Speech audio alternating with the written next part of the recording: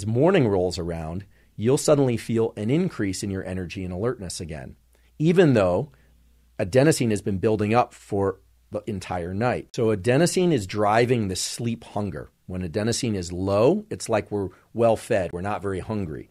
And when adenosine is high, it's like we're fasted for a long time and we tend to be very hungry. So when adenosine is high, we really want to fall asleep. However, if you've ever pulled an all-nighter, you'll notice something interesting. As morning rolls around, you'll suddenly feel an increase in your energy and alertness again, even though adenosine has been building up for the entire night. Now, why is that? The reason that is because there's a second force which is governing when you sleep and when you're awake.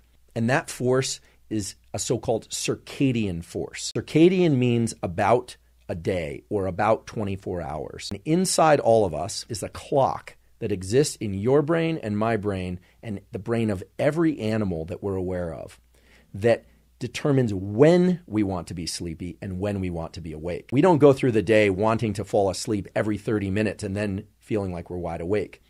Our sleep and our period of sleepiness tends to be condensed into one block, typically one 6 to 10 hour block, although there's also variation in terms of how much people want to sleep.